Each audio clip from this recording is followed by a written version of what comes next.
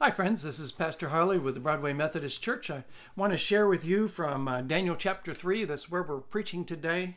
It starts with Shadrach, Meshach, and Abednego, verse 16.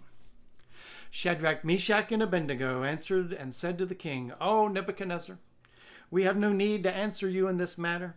If this be so, our God whom we serve is able to deliver us from the burning fiery furnace, and he will deliver us out of your hand, O king. But if not, be it known to you, O king, that we will not serve your gods or worship the golden image that you have set up.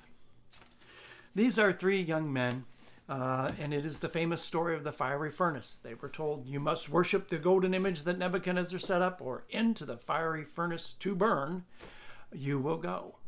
And it's interesting that Shadrach, Meshach, and Abednego they don't analyze the culture. They say, there's a upsurge of paganism here in the Babylonian Empire, and it's tied to their military successes. It's tied to the particular mix of traditions that the Babylonians have arisen in strength from. They just say, no, we're not going to do it.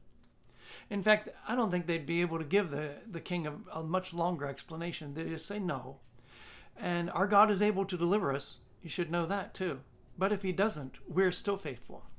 He didn't say you can be faithful as long as you can see my hand reaching out to save you. No, you're to be faithful even when things are collapsing.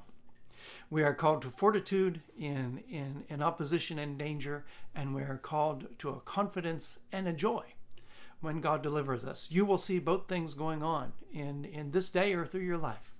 Deliverances from God that you never saw coming, things that we bore with and went and got through, trusting that God is faithful. There is just no need to debate with the king. Say, no, we won't worship our image. We already have a God. Be blessed.